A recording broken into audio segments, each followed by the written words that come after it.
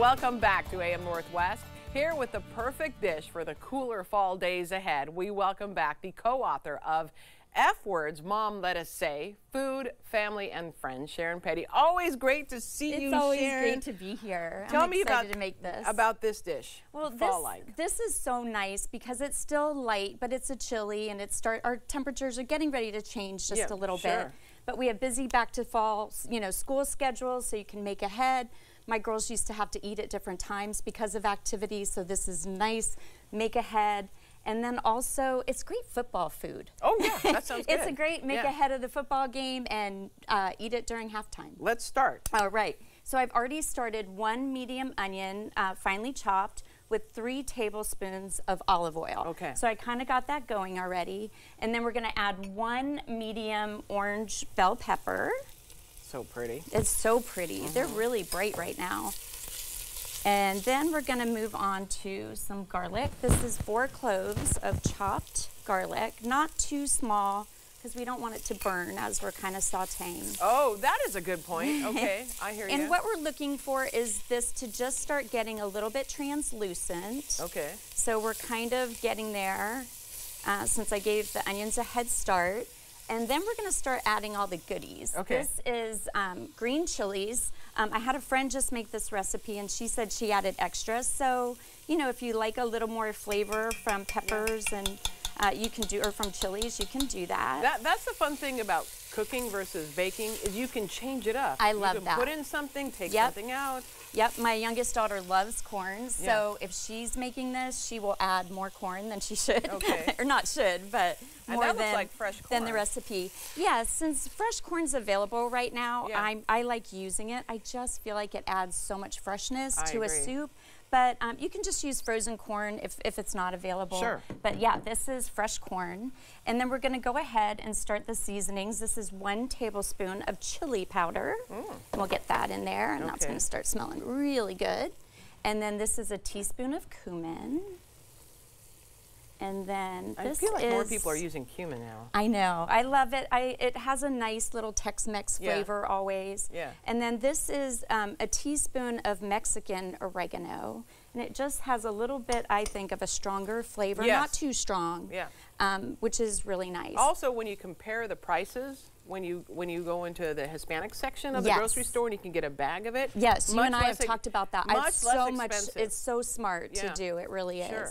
And then what we'll do at this point is we'll add the broth. Okay. And we'll let it start coming to like more melding. of a boil. Okay. And then in a few minutes we'll add some other things, and then we'll let it simmer. But see how easy that is? Yeah. We're just about on its way. And you mentioned this recipe was one of your daughter's favorites. Yes. Right? Her absolute favorite. You're known to mentor young women, aren't you? I was very involved in a community service organization for many years in the development of girls. I've also been a Girl Scout leader, a team mom for dance teams, soccer teams, volleyball teams.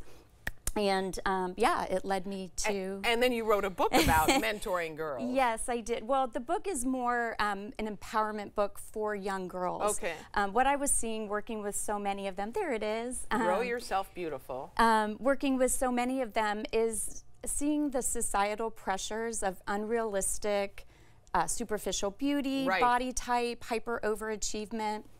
And it was really the focus sad. on boys. It was really sad to see these happy-go-lucky little confident girls turn into these stressed-out teens. Yeah. And so I wanted... you do see a big difference, don't you? Like from middle school to high school. And once you pay attention to it, and you pay attention to all that messaging coming at them, you can't unsee it. Right. So I just felt really responsible to being around so many girls to write a book that helps empower them to build a strong sense of self and build their beauty from the inside out and their strength so they're more impervious to all of those messages. I love it. I love it. I love it. Thank you for asking me about that. I love that book so much and the message. Oh, good. So now you put in the chicken broth.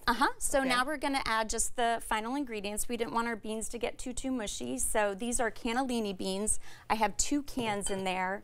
And you can either rinse them or put them all in. Okay. I usually do half. Like I'll just kind of drain them halfway because they have a lot of sodium in there. Oh, okay. So we'll do that. Then this is a rotisserie chicken just pulled. And And then what we'll do, we'll add some fresh lime juice. You want to do that for me? Sure, or, you bet. Yeah, all we have to do, we'll open it and stick that in there. Yep. And we'll just add the 2 limes in there. And for anybody that has our cookbook, we have a lot of that same messaging. Oh yeah, all throughout the cookbook. Building your self-love and confidence, and cooking, I think, is a beautiful way to do that as well. There's lots of different roads to that. Oh, sure. And poof, that is that. That's it? Yeah. Okay. And so we have some all done, because what we'll do usually is you'll just you'll cover it and let it simmer. And it doesn't have to simmer that long. The flavors come together very quickly since there's a rotisserie chicken in there. Oh, sure. But, you know, you can let it simmer for maybe 20 minutes, Oh, let me try it. Let me try it. So you put it in a bowl, and I see you have sour cream. You like to sometimes add and you know what? Cream, you can, chips, I cheese. am such a condiment girl, but you can Cilantro. do anything that you want. But a lot of times, I'll just put like a little cheese in there. I don't know if you want to do that. Oh, yeah. You know, a little dollop of sour cream if you want to. Here. Okay. And then sometimes I just submerge these in there too, and it makes it like a chicken tortilla soup. So that's really yummy too. Sharon, that's great. Tell everyone again, the book is F Words, Mom Let Us Say. Sharon Peddie, thank you so much. Yeah, thank you so much. And congrats on your new book. Thank you so much. All right, we'll put all information on our website at k2.com, and we'll be right back with more AM Northwest. Don't go away.